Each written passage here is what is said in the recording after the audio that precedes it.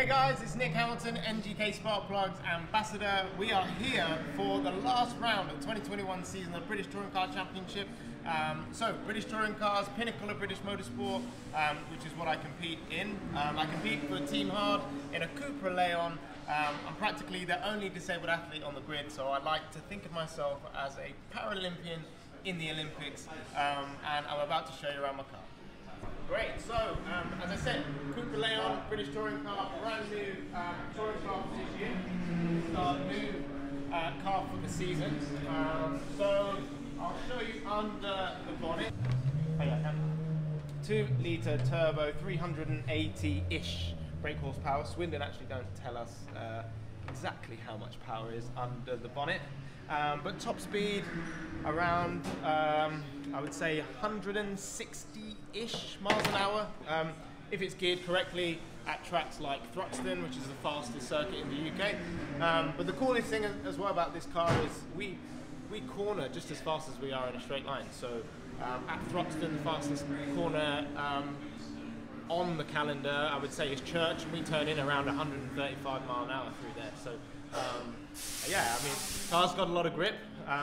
It's super difficult to drive. Everybody says how tough British touring cars are to drive.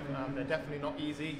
Yeah, it takes some getting used to. But I've been here for I'm just about to go into my 4th season in 2022. So even though I'm in my 4th season as of 22, I'm still up against veterans that have been in the sport since I don't know, the 90s. So there's a lot of well-talented drivers. As I said, it's the pinnacle of British motorsport, and yeah, it's not just the average drivers driving these cars. So yeah, my plan is to stay here for as long as possible and be a seasoned veteran, and hopefully I'll be old and grey and still driving a touring car as fast as I can.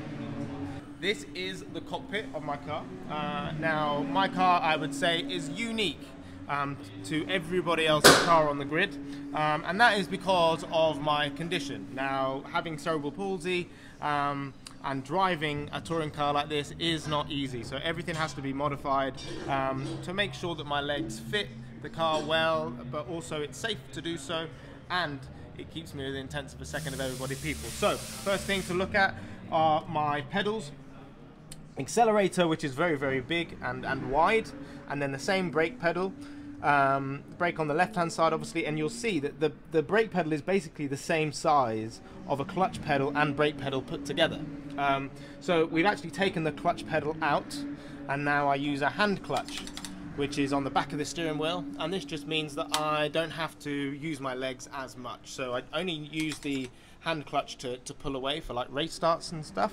And then we have a molded seat, which isn't in the car because at the moment they've got the weight in the car to set it up. So yeah, I think I'm a little bit overweight comparison to the start of the season. I might have put like 5 kilos or so on, but anyway. So yeah, that's pretty much it in terms of the modifications. Now, I would say also how I get in and out of the car is very unique. Now with my condition, I can only pick up my leg like this high, and obviously I got to get to this level to be able to get in and out. So I have quite a cool entry. So I won't mess it up this time. So get to this point, and then up, legs up here, and then slide my legs in, and then I reverse the whole situation to get out. Now we have to get out within 7 seconds, so I had to find a way where I could get out very quickly. And then just a bit more detail about the legs. I can't use my ankles, I can't flex my ankles, so all of my throttle control, brake control, all comes from the thigh muscle. And when we hit the brake pedal, we got to hit about 90 kilos worth of pressure. Now, when I first started to train and race, I could only push 10 kilos of pressure with both of my legs because they were so weak. And obviously, yeah, now I've got to do 90 kilos every time I hit the brake pedal for 24 corners for 24 laps. And you do it 150 mile an hour at the same time. So yeah, it's a big trial and error process, and now I think I'm at a level where the car's pretty much perfect in terms of me being able to drive it.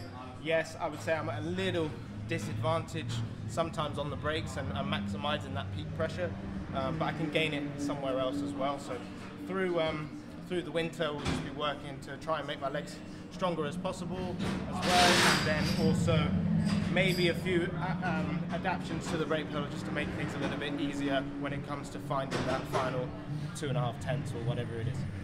So lastly for me, as I said, it's the last race of the British Touring Car Championship 2021. We're at Brands Hatch GP. The GP is very rare. We very rarely get to test here. We never get to test here. We just race here every year.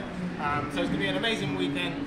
If you can get down and watch me, that would be amazing to see you guys. If you can't, then go to ITV2, I believe, and you'll be able to watch all of the action on Sunday. If I don't see you at the end of the year this year, I'm sure I get to see you next year. So thank you for all the support you guys show me.